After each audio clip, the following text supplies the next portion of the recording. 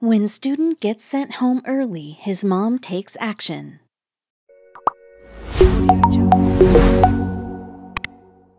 In August 2017, a mother was furious when her 4-year-old son's school year was abruptly cut short when he was sent home on the second day. Her son had just started pre-K when he was told he had to go home. The reason why enraged his mother even further. The boy in the middle of the storm is young Jabez Oates. Like most children his age, Jabez was excited to start going to school. His mother, 25-year-old Jessica Oates, was equally excited and made sure he had everything he needed for class. They had no way to prepare for what happened next. Jessica made sure that Jabez had everything he needed. She bought him new clothes and even a new backpack.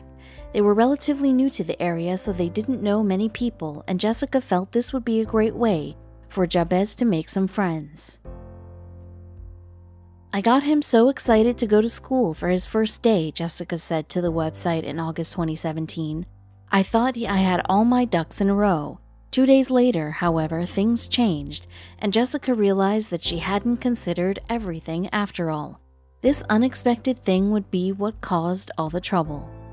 According to the school, Jabez's appearance caused a problem and was against the school dress code. Jabez was only allowed to attend the school for a few days before he was sent home, and Jessica was told that he wouldn't be allowed back, not unless a serious change was made by the Oates family. The entire situation was apparently due to young Jabez's hair. That is because the 4-year-old's hair hadn't been cut since he was born. The school, ironically called Barbers Hill Independent School District, didn't accept that.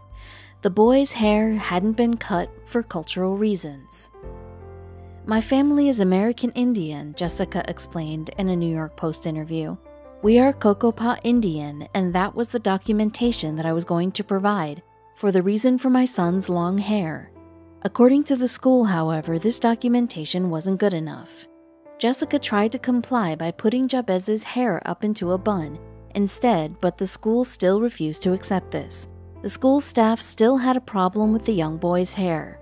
Jessica was stunned to discover that the hair tie she used was now cited as a problem.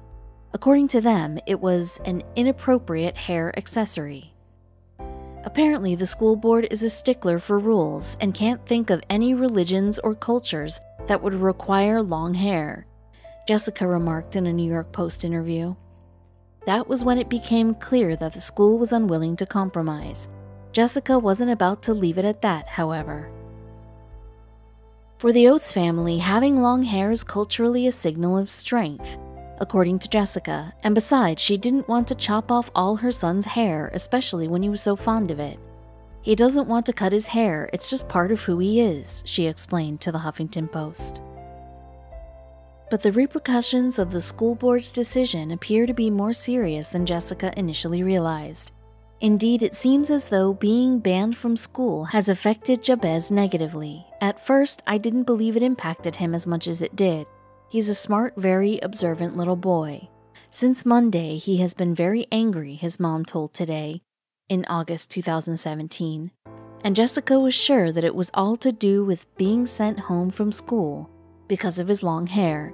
Ever since it happened, in fact, Jabez has been confused as to why he can't go to school anymore, as his mom told the New York Post. As a result, Jessica decided to do something about it.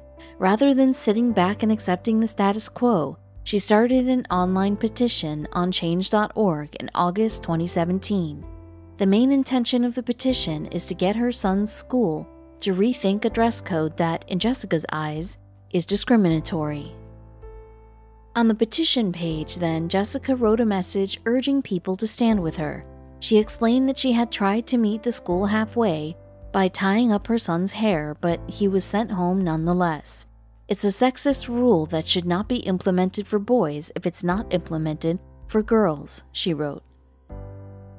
And so far, the petition has reached over 11,000 signatures, with an overall target of 15,000.